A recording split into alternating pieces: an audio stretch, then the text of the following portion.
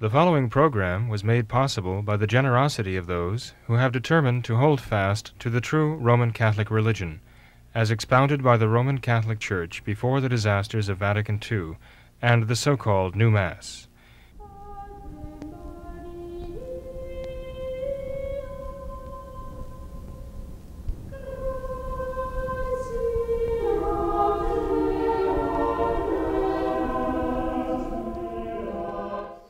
Hello and welcome to What Catholics Believe. I'm your host, Thomas Nagley. With me tonight is Father William Jenkins. He is a traditional Catholic priest, a member of the Society of St. Pius V, and he is also the pastor of Immaculate Conception Church right here in Norwood, Ohio. Hello, Father. How are you? Very fine, Tom. Thank you. How are you doing? Doing well, Father. Good. Great to be here. Good to see you. Yep. Father, tonight I thought we could get into a topic that we have been saving for quite some time now, and that would be Our Lady of Good Success. We've had multiple viewers write in and ask your opinion on this, Father, if you were familiar with Our Lady of Good Success and the apparitions that took place in Quito, Ecuador.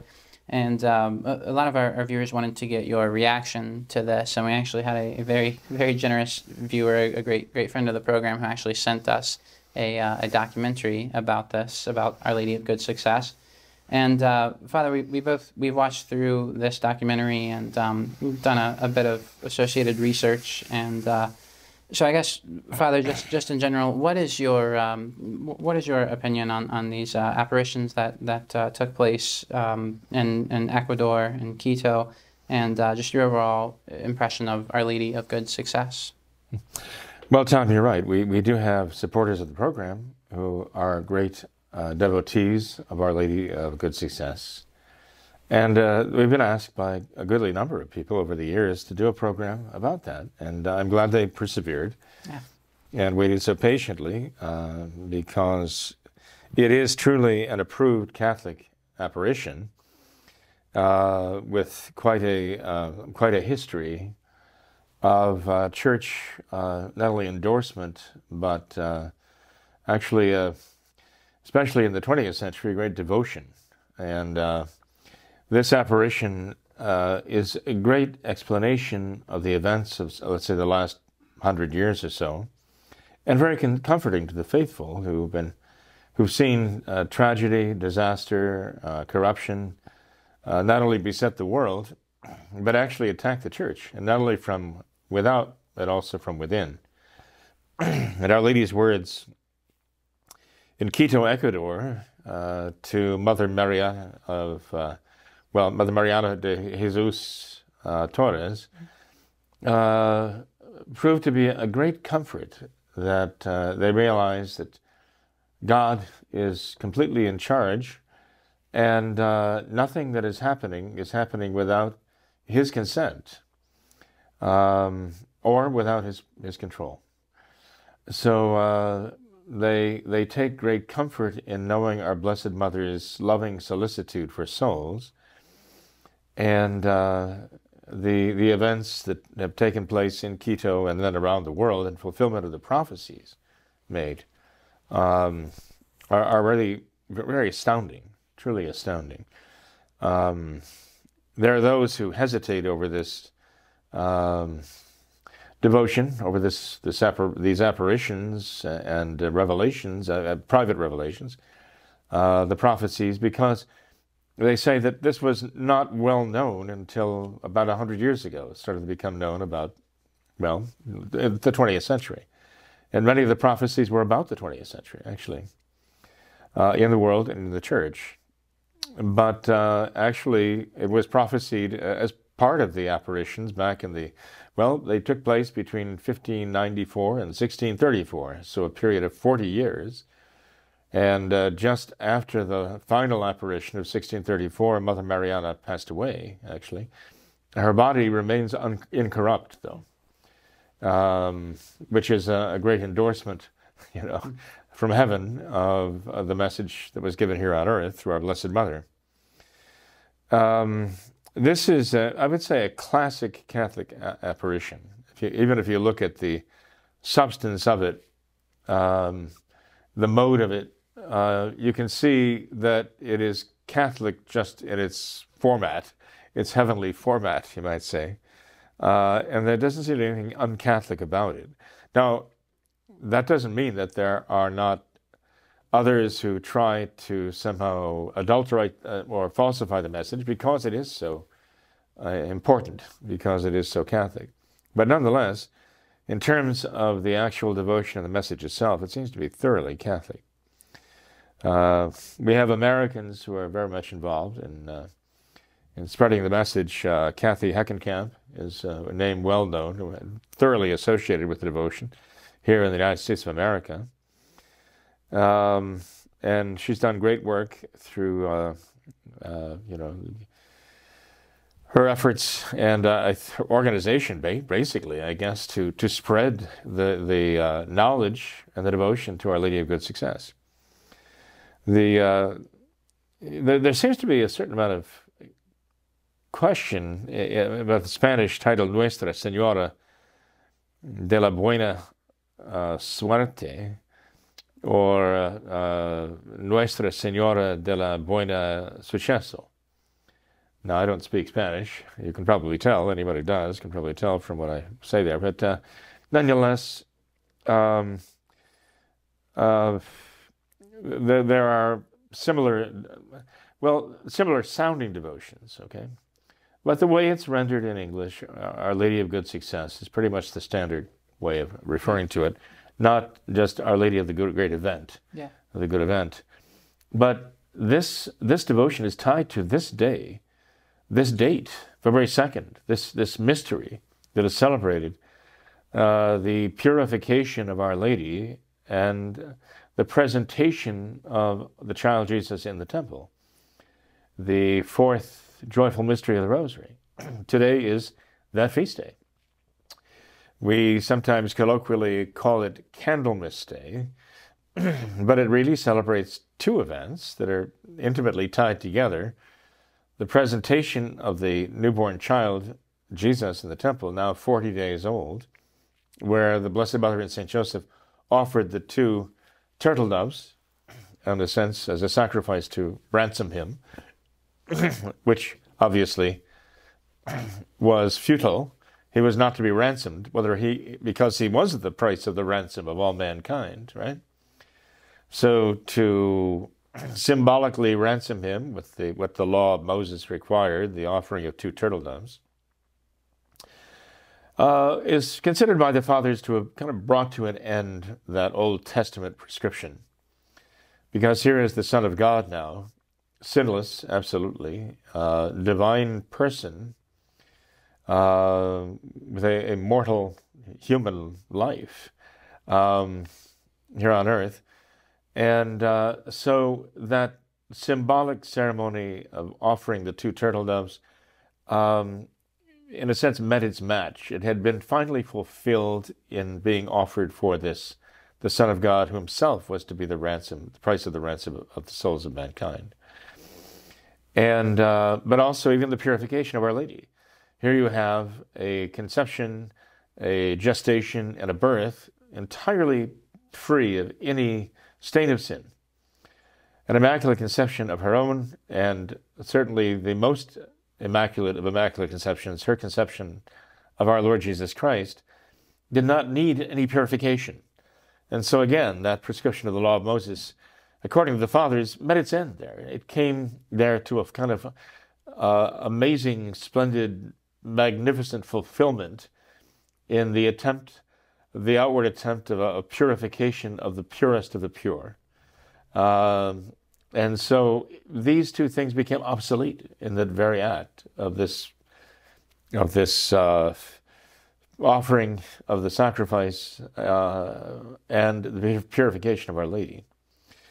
These days, as I say, are very, very special to these apparitions, because the apparitions began on February 2nd, 1594, and ended with a concluding apparition on February 2nd in 1634. So it's ironic, I guess, more than ironic, poetic, it's providential that we're actually covering this subject on this very feast day today, and at this time in the world's history. Mm-hmm. Father, one of the big questions that we had was, this devotion is relatively unknown. You kind of touched on this, but why would that happen, Father? All of these years, I mean, you mentioned the late 1500s where this began. Why, all of these years has this devotion been so sheltered, perhaps, in Quito? I guess it's relatively well known, but why throughout all of Christendom, all of the Catholic world, why has this devotion not been more widespread? Well, we find in history that our Lord and our Blessed Mother, following our Lord's will, does appear and then tell people to wait for the right moment until they receive instructions.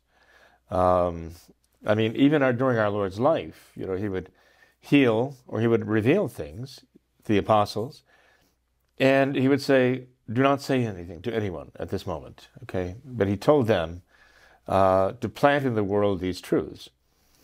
And in time, they were to be made known, but it was not, the time had not arrived. Remember when our Lord was transformed before the apostles, St. Peter, St. James, and St. John, and as they were coming down the mountain, our Lord said, "Tell the vision to no man until the Son of Man is risen from the dead." And so they had to keep that silent. And we find that all the way to Fatima as well, where our Blessed Mother revealed secrets to the children, notably Lucia, and told her she could not reveal them until the time came, and she would let her know when the time had come. So it wasn't until years later that the first, second secrets were revealed. And the third, well, there's controversy about that. Some are even talking about a fourth secret of Fatima. But in any case, so it's not unusual for our Lord to do things this way. And one might say, well, why would he do this? Or why would Our Lady do this? And I think the answer is already explained by heaven, that I'm telling you these things by way of prophecy beforehand, that you may be known, that you may record them and make it known when the time comes that these prophecies will be understood.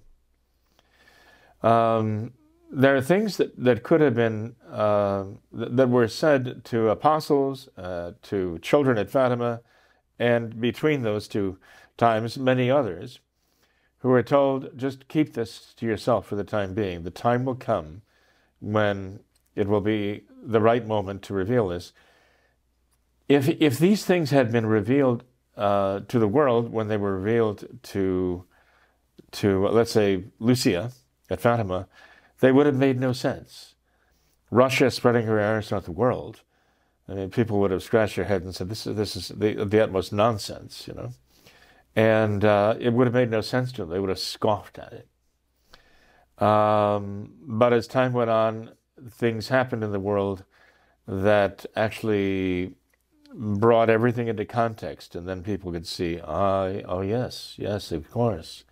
And the fact that this was revealed to the children years ago, tells us that this is God's doing, God's prophecy, and also God's knowledge and God's will. In the case of Fatima, what Our Lady told the children of Fatima, because of sin, right? Mm-hmm. God's just judgment because of sin. Mm-hmm. So I think when it comes to what Our Lady told Mother Mariana at Quito, I mean, what she had to say was rather startling. And at the time, it probably wouldn't have made much sense to anyone. I mean, look at the prophecies that she gave, that the church would be invaded, the church would be not only corrupted from within, that priests would lose their way, right? That the church, meaning not just the local church there, but the church with the capital C, the Catholic Church, would be beset by enemies from without and from within, and corruption would invade the church. Our Lady talked about Ecuador itself undergoing great trials, and the church being persecuted terribly by the Freemasons. I think she might have mentioned the Masons too. I think so, yeah. By name, that they would persecute the church, but that just at the height of persecution, a man would be chosen to be the president, would be a Catholic, true Catholic gentleman. His name, Gabriel Garcia Moreno. And he would restore the reign of Christ in Ecuador. He would restore peace and prosperity to Ecuador. He would restore the faith to Ecuador. And he would consecrate the Ecuador and its people to the Sacred Heart of Jesus. And for that, all of that, he would be assassinated. But his assassination would be a martyrdom as a crown that God would allow him to have for his people. Kind of a great victory for him. In dying, right in the steps of the cathedral, I understand, when he was stabbed to death there, Gabriel Garcia Moreno said, "I die, but God does not die." His dying words, actually. And he died a great hero. There's a great statue of him there to commemorate that event, even in spite of the efforts of the enemies of the church to prevent that.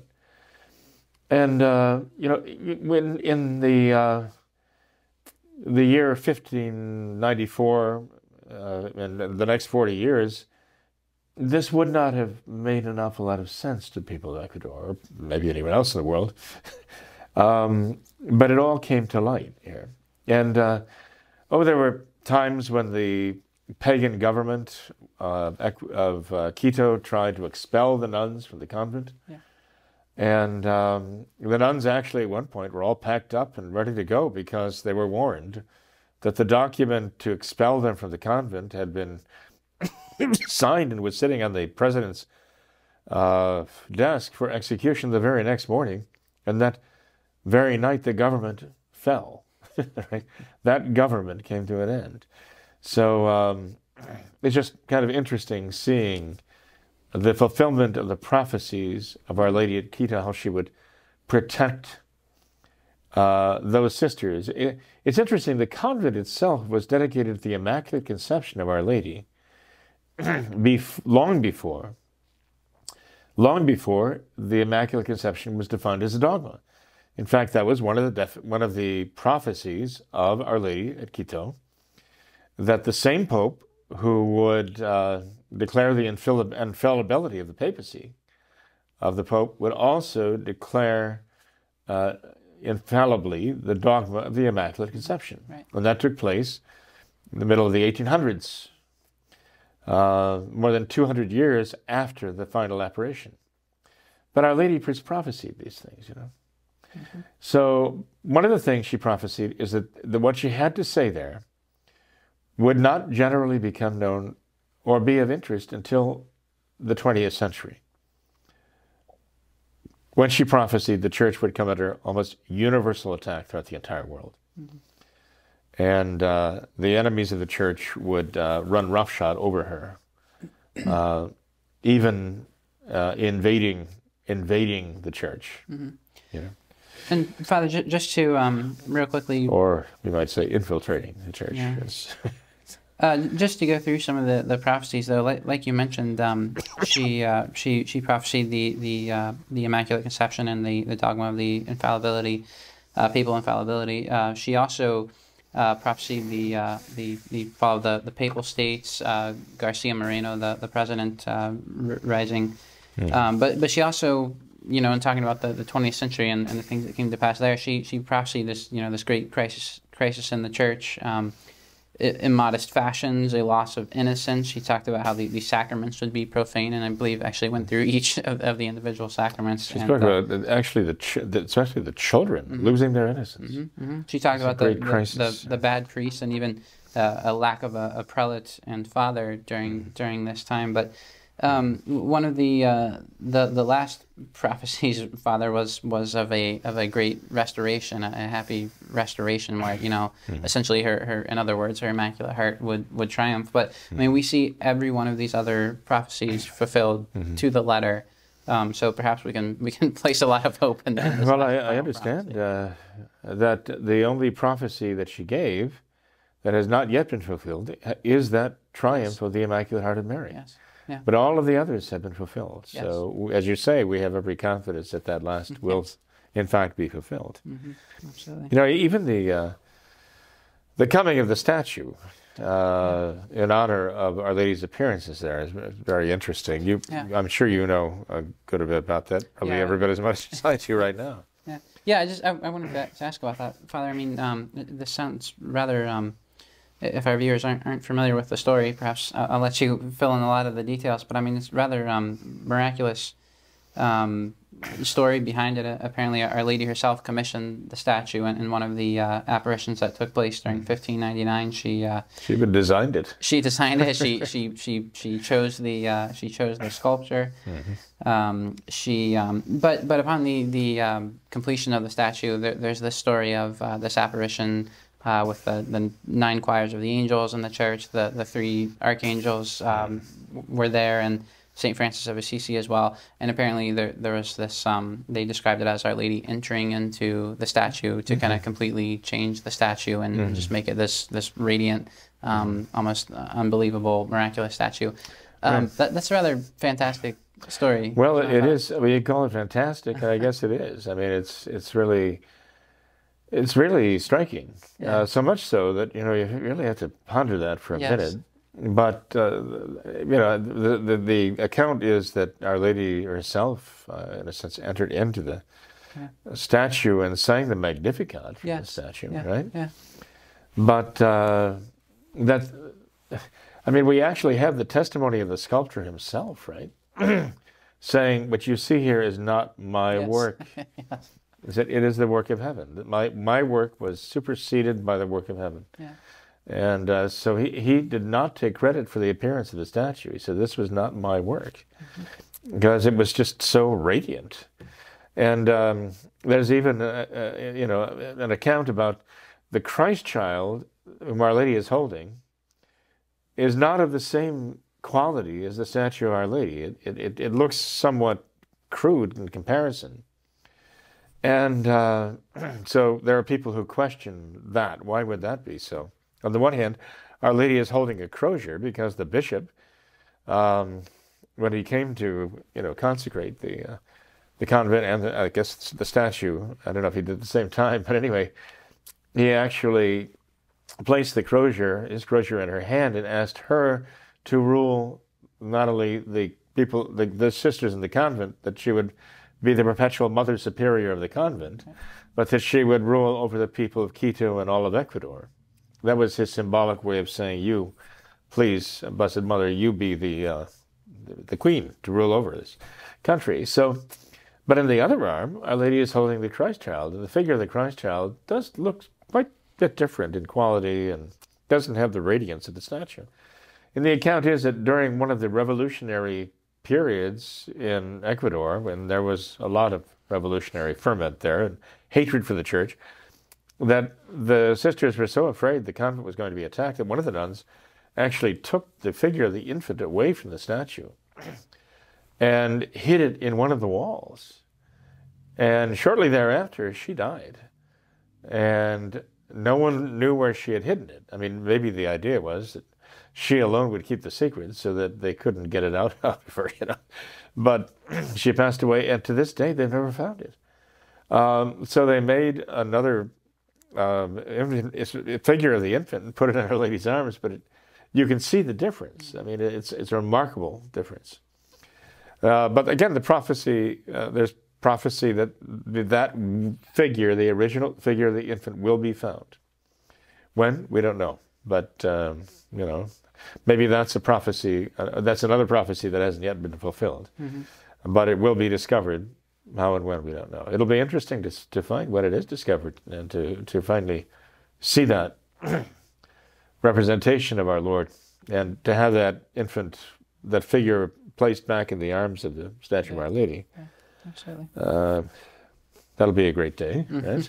Absolutely. Possibly coinciding with the triumph of Our Lady's Immaculate Heart, too.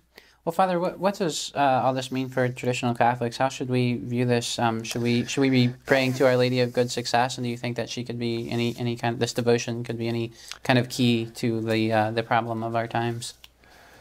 Yes, I do think it has everything to do with the situation in our times, and I think Our Lady appeared there to reassure us, but also to, well, she has to encourage us and enlighten us, inspire us, all of those things, right? Well, this is the work of the Holy Ghost.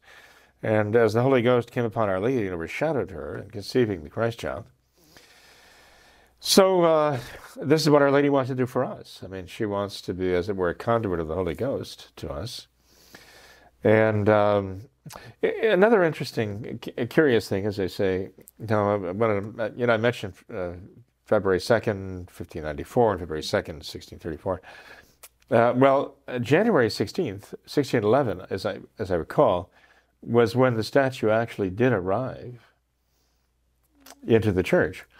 And I think that's the date, January 16th, when Mother Mariana died, to that very day that she died later on, after the last apparition in 1634.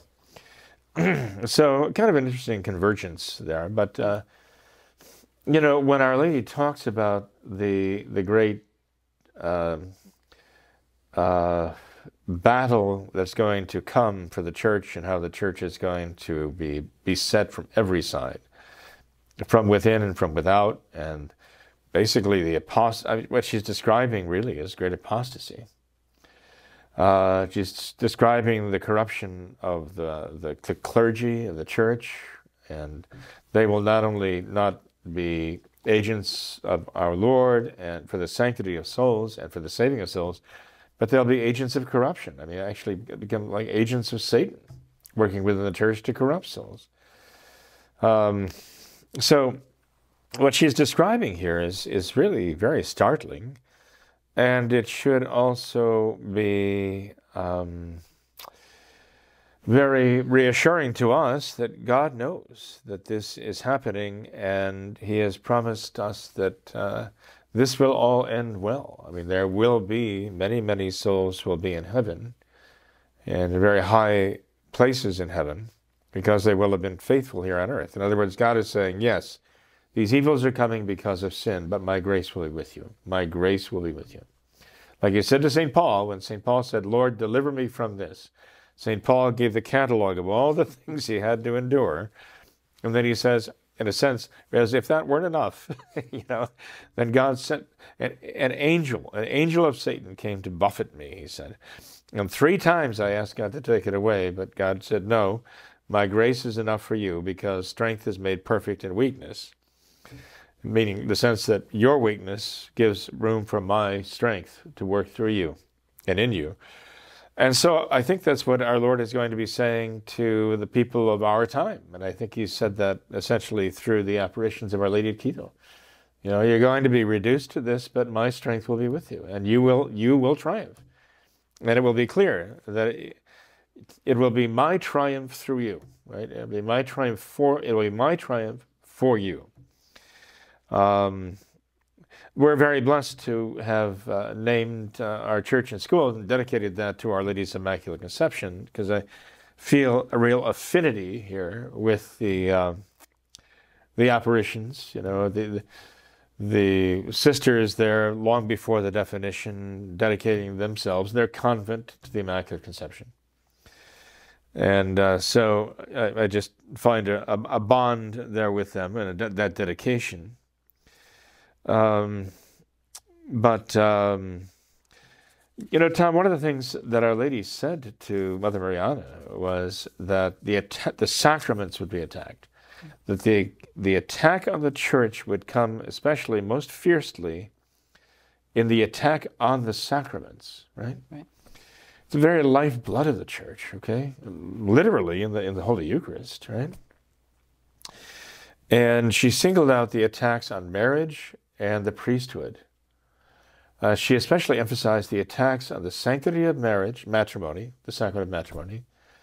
And we see this in the annulment pandemic going on, right?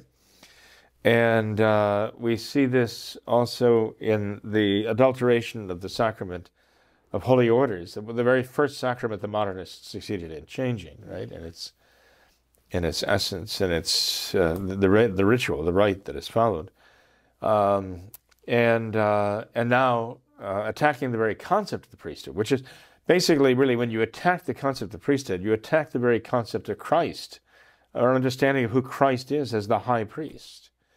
When you attack the identity of the priest, you're attacking the identity of the priest, the high priest, Christ himself. And that's really why they wanted to destroy the whole concept of priesthood, because if you destroy that, you destroy the very concept of a savior, a mediator between God and man, a redeemer. You destroyed the whole concept. The whole mission of Christ on earth, right? You've destroyed that. And that's exactly what they want to do. Voltaire said it very simply back in 1600 or so, that his goal was to erase the very memory of Christ from the minds of men, so that he wouldn't even be a memory. Interestingly enough, he said that if we allow even the memory of Jesus Christ to remain, again, the church will rise from the dead. Now that's faith. That man had faith to think that even the memory of Christ would enable the church to rise from the dead. But he made it very clear his purpose was écraser l'infâme, to erase, to completely wipe out the wretched thing, meaning the church. He wanted to annihilate the church. I mean, the only way to do that was to annihilate the memory of Christ. So, yes, I think what's going on today has everything to do with this. And on top of that, you know, we have a very, very interesting book on the Apocalypse. Okay, this is a commentary on what they now call the Book of Revelation after the Apocalypse. But I mean, let's face it, every book of the Bible is a book of Revelation, right? So that's kind of the Protestant name given to the book of Revelation. The church simply refers to it by its Greek term, the Apocalypse, okay? The revelation of hidden things, or the hidden things of God, meaning the future. And I would recommend this book to not only anyone, I would recommend it to everyone. Reverend Herman Bernard Kramer, The Book of Destiny, if you can see that. And it is readily available. You'd be surprised who's carrying this book right now. And Father Kramer here actually was born just 9 years after Gabriel Garcia Moreno died as a martyr. He was born right here in Petersburg, Iowa. And he devoted his life, which was a life racked by some serious illnesses, to studying the book of the Apocalypse. And the Book of Destiny, is the result of his labors to understand and tie together the references throughout the Scriptures to enable us to understand the significance of what we read in the book of the Apocalypse. And it is astounding how it coincides, with what Our Lady revealed at Quito. Really? Her revelations are, I think, echoed, to say the least, in the book of the Book of Destiny, meaning the commentary on the book of the Apocalypse. Now, there are quite a number of commentaries on the book of the Apocalypse, okay? Over the centuries, you would expect that, right? But I don't know of any other book that brings them all together in one volume to really tie them together. And Father Kramer actually goes through the reading. It's very dense because he's covering a lot of ground in 500-something pages. What is it? Well, yeah, just about 500 pages. And he talks about theories about what this would mean and what that would mean, but he explains why those theories are not true. And I must say, his explanations are very down to earth and very common sense, so that I have yet to find an explanation that he gives that doesn't make perfect sense. And then he explains what he believes it does say, what it means, and he gives us a very good background as to why. And I'm telling you, I mean, at least I'm very impressed by his reasoning, his thoughtfulness. He must have put not only an enormous amount of research into this, he must have put an enormous amount of prayer and sacrifice into treating this holy text with the reverence that is due. You know, I wanted to read to you from the text, but everywhere it's like one of those things like you dip your toe into the stream and say, oh, this is where we should start, and then you say, oh no, well we should start there because this is so interesting and so important. But then you say, where do you end? You want to keep reading because say, oh, like the next paragraph has something so interesting and so applicable. But again, I think especially chapters 12, 13, and all the way through beyond that. I mean, that takes us about halfway through the book to make a start on chapter 12. But he really explains a lot there, and I don't know, we don't have an enormous amount of time, but I know you have more patience than you have time, and I don't know about our readers. But if I just may read a little bit from this, and the reason I would read this is not to read it for you, because I'm hoping that it will just incite interest to read for yourselves the whole thing. Because for everything that I'm reading, there's 1,000 more things that are really very significant. But I won't read this part. Read it yourself. I found it very interesting. The two witnesses.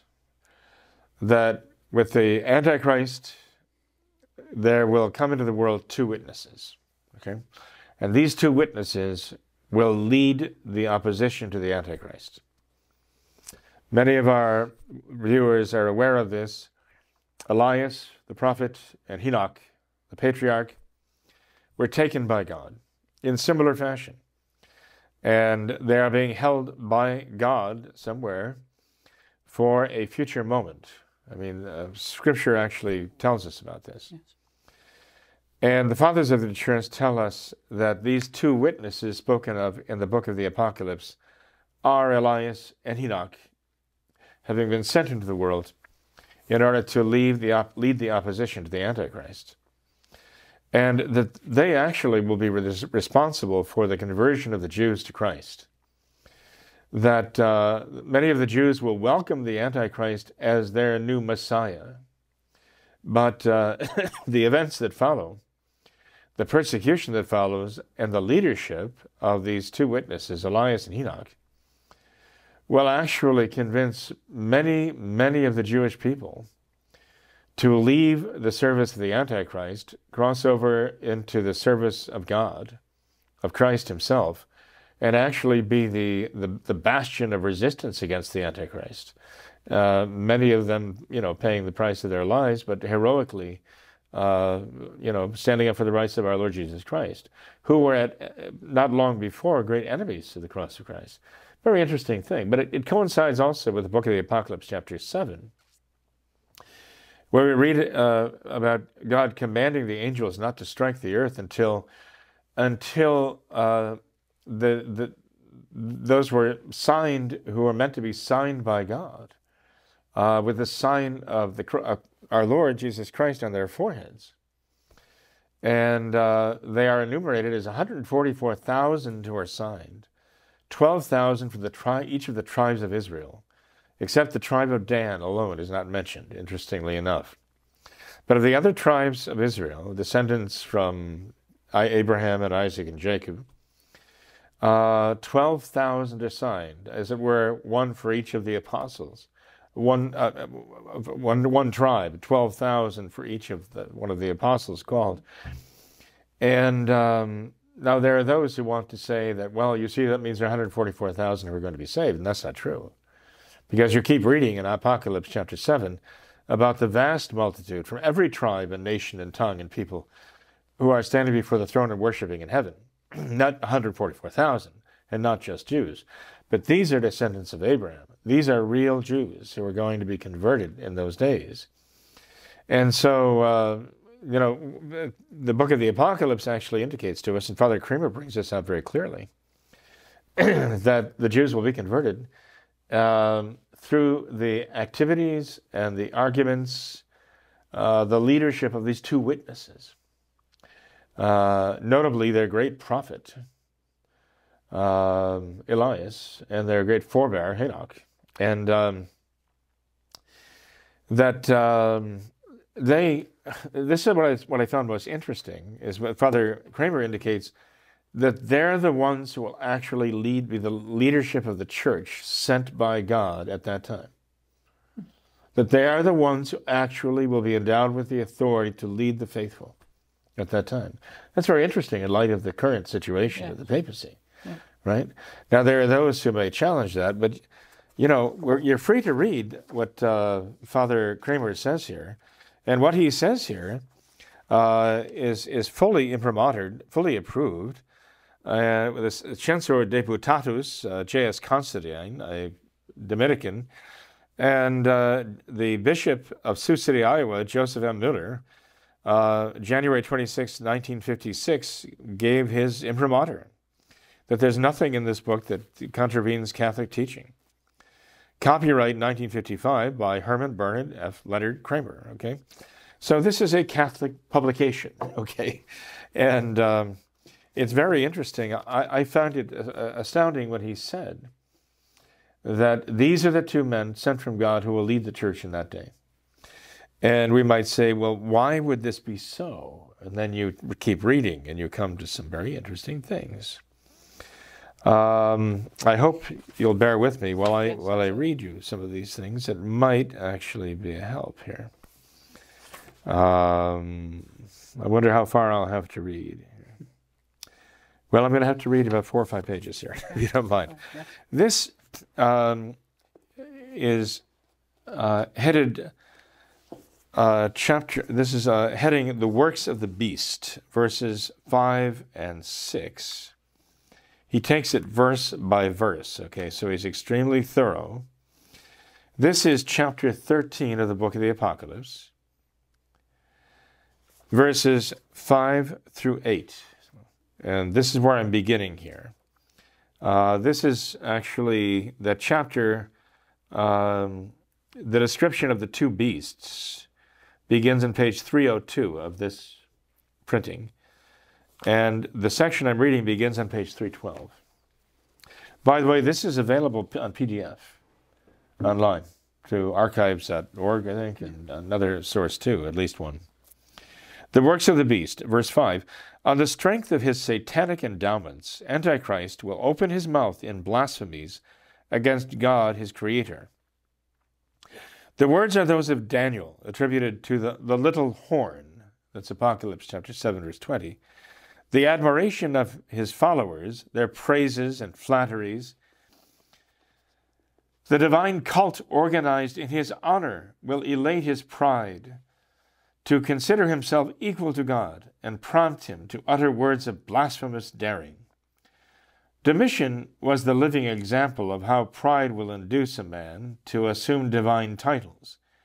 Antichrist can act and speak thus only by divine permission, just as all agencies of Satan can do no more than God allows for the fulfillment of his purposes, that is, God's purposes. This permission refers to verse 2. Quote, and the dragon gave it great power. So in every other text in the Apocalypse, the phrase, it was given unto him, means that no one can do good or evil unless God permits. The permission to continue his satanic activity will last 42 months. The same time allotted to the two witnesses to work real miracles and preach penance and conversion to God. And also the time during which the great eagle, that's a very interesting reference here in this chapter 13 and elsewhere, the great eagle protects the church against the serpent. So you actually have these two great images of the red dragon and with its diadems, we might say stars in its crown, right? And the great eagle, which protects against it. Curious, what? Hippolytus holds 2 periods of 3.5 years each, during the first of which the 2 witnesses shall preach, work miracles, and convert the world, and at the end of which Antichrist shall overcome them by a war and kill them, and then shall rule supreme for the 2nd period. That interpretation proposes inexplicable difficulties, and it contradicts the text. The whole time allotted him in this verse is to do 42 months. That seems to be the entire time at his disposal to conquer the world and hold his dominion. So in other words, what Hippolytus said, and again, when you talk about Hippolytus, you're talking like 1700 years ago or more. I mean, he was commenting on this text. So you see that Father Kramer's done his homework here. He says that Hippolytus' interpretation can't be true. He says it's not 2 periods of 3.5 years, it's 1. With the Antichrist and the witnesses actually confronting each other during the same time period. And he goes on to verse 6. That was just to comment on that one verse, verse 5. In verse 6 he says, he opened his mouth is a stereotyped clause to denote the beginning of a discourse. As the prophets, our Lord, and the apostles opened their mouths to speak the praises and revelations of God, so Antichrist will open his mouth to teach the multitudes his lies and blasphemies. He will not be satisfied with assuming divinity and having himself proclaimed God. He will spread and enforce his blasphemous doctrines everywhere. The imperial edicts of the Caesars and the laws of the communists in Russia and Mexico foreshadow the work of Antichrist. But his work will be more fundamental, more thorough, and more replete with pride and malice. He will jeer and scoff at the divine life of Christ, at his resurrection and ascension. He will ridicule the belief in any other God than himself, indicating by specious reasoning, by the evils that override the world, by the bad management of the world, that a God with the perfections attributed to him, true God, could not exist. And he will dare God to punish him if he exists.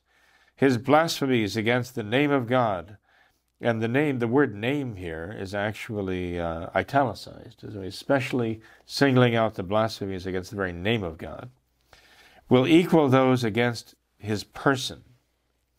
The second commandment must be abolished as necessarily as the first.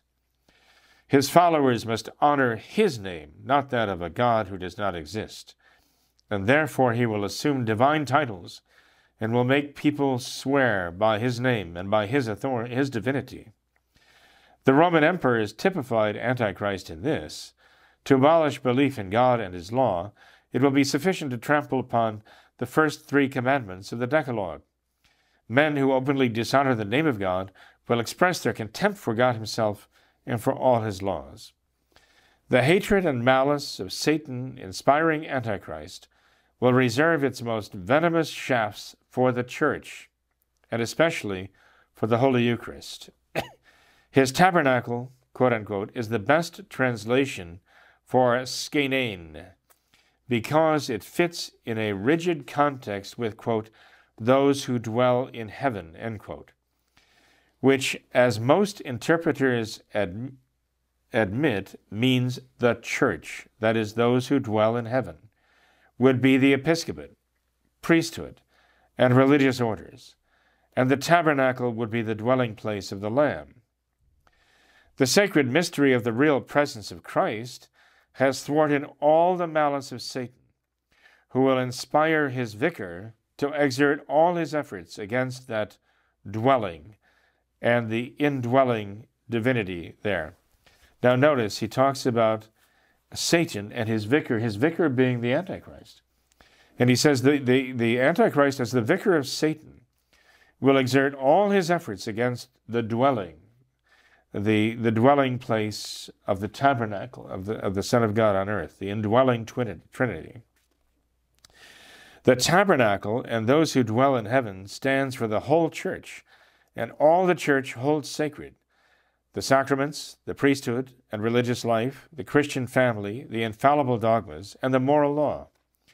The whole efforts of Antichrist during those 42 months of his reign will be directed against all that God has planted in the human heart and instituted in the world, because Satan knows it will be his last chance to wreck the work of Christ. If he could drive the Eucharistic Lamb out of the world, he might have the victory. But he cannot do this unless he wipes out the priesthood of Jesus Christ. So Antichrist's blasphemies are only the impotent rage of Satan against God and the church. Now, I know I said I was going to read quite a bit, and I'd like to, but I'm not going to read this whole thing, okay? This book is readily available. If this is just kind of an enticement to get a hold of it and read the rest of it, then so be it. That's good. But I do want to read this bit, verse 11, okay? Again, from the same chapter 13. Because it has to do very much with what we're facing right now. In the vision of the seer, he's talking about the seer. He's talking about John the Apostle, who's receiving this, the revelations of the apocalypse. In the vision of the seer now appears a second beast, rising out of the earth, having two horns like a lamb, but speaking like a dragon. This beast is the prophet of Antichrist. So the Antichrist will have a prophet, in a sense very much like our Lord had John the Baptist, right? Our Lord referred to John the Baptist as a prophet and more than a prophet, right? The Antichrist will have his prophet too, who will appear as a second beast. In other places, he is called the, quote, false prophet. Antichrist will have a forerunner or prophet who will prepare the way for him. It will undoubtedly be someone who has done great work of evil in the world so as to be especially fitted for the position. Many may have developed so evil a character as to be fit for such a job, but this one may be at the head of a strong world power. Satan will not know long beforehand the time of these events, as he will not know when he shall be cast out of the church. So choosing the false prophet will be the work of the Antichrist after the Antichrist himself, after he has made his own pact with Satan. Now, that's a very important statement here. He says this, Satan will not know long beforehand the time of these events. And that's important for us to know because Satan cannot actually foresee the future. He can kind of guesstimate with a satanic intelligence, but he doesn't see as God sees, you know? And he can't predict the workings of grace. So he says, actually, it will be the work of the Antichrist, his vicar, who will personally choose his forerunner. So choosing the false prophet will be the work of the Antichrist himself after he has made his own pact with Satan. Thus, this prophet may reestablish the pagan Roman Empire and build the great harlot Babylon. He comes out of the earth, which is the term for the Gentile nations from which he springs. He is briefly described, if I may aside here a little bit too, he mentions elsewhere that this false prophet will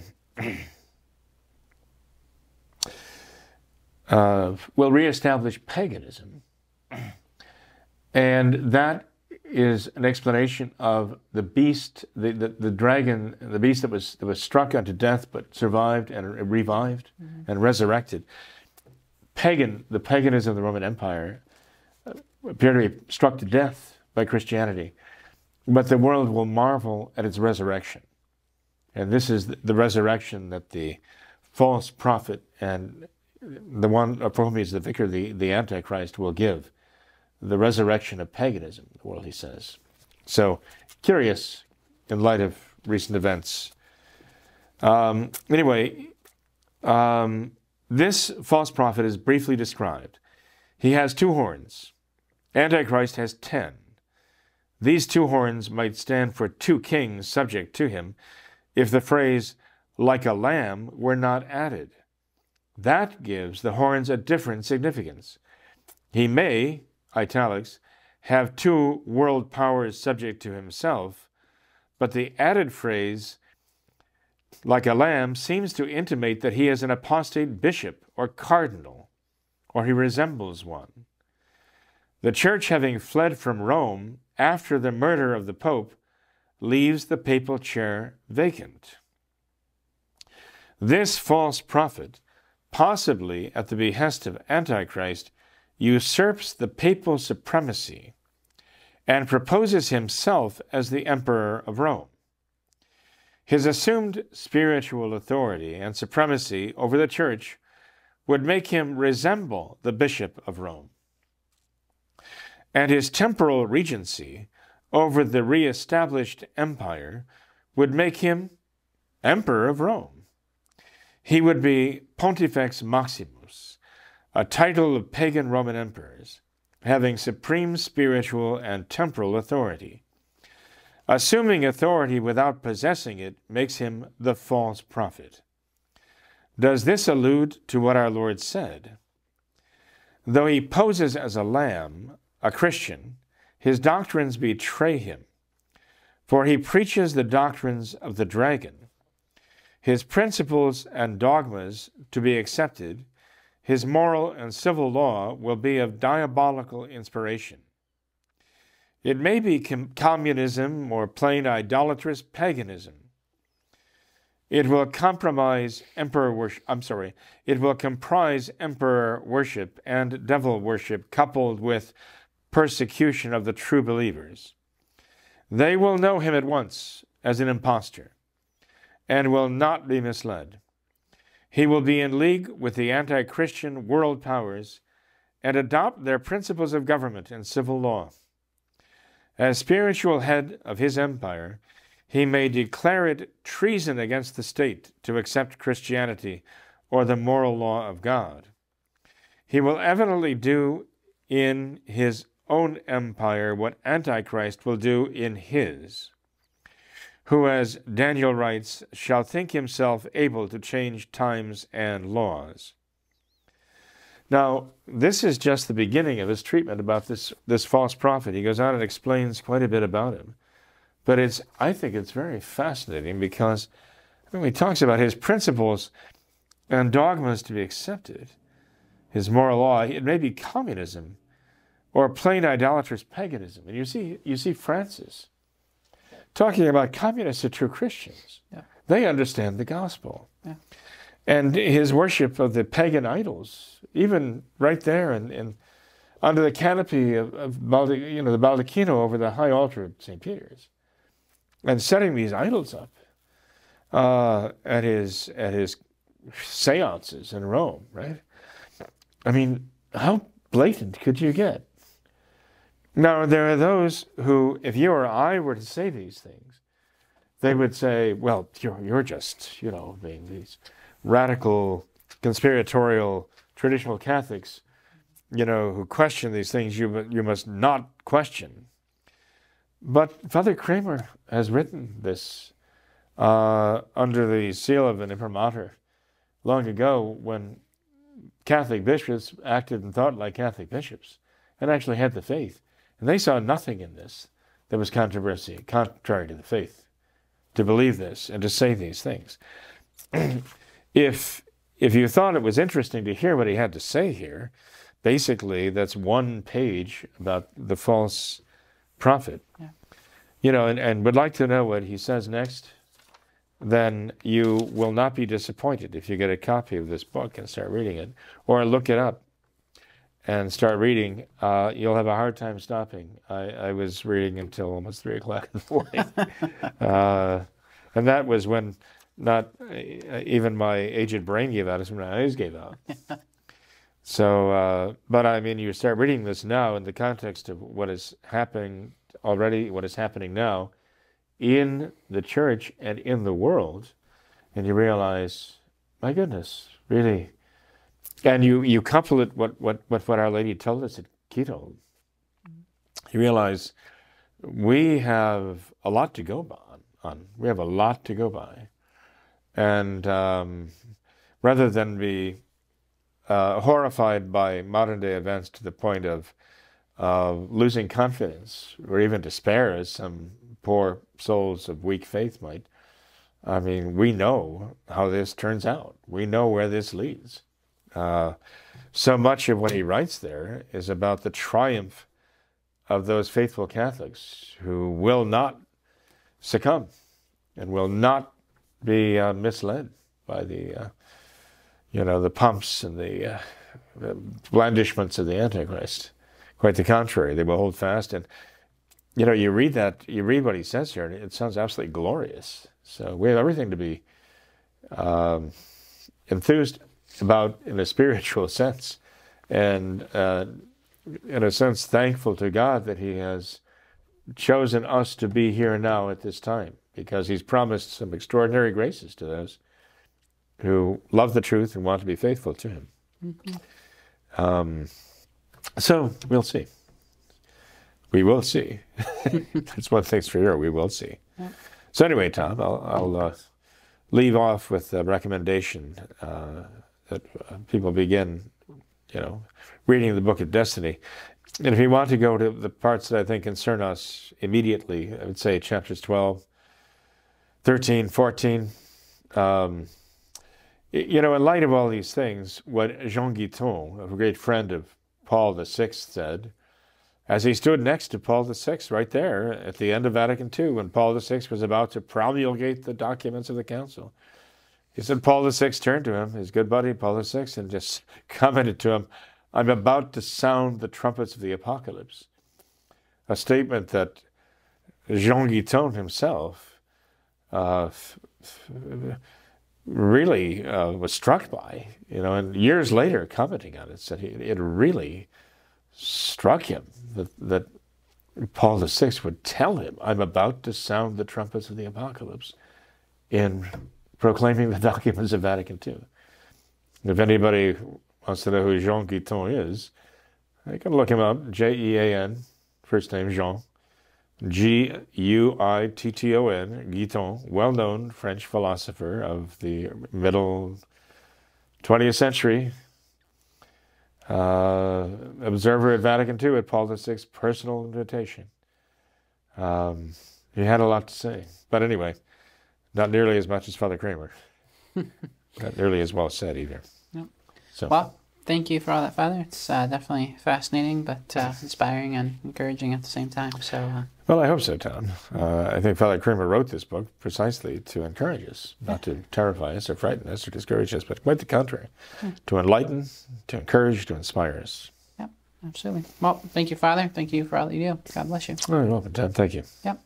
Thanks to all of our viewers as well for watching this episode of What Catholics Believe. Until next time, we ask that you all remember the words of Our Lady at Fatima, to consecrate yourselves and your families to the Immaculate Heart of Mary, and to pray and do penance. Thank you, and God bless you.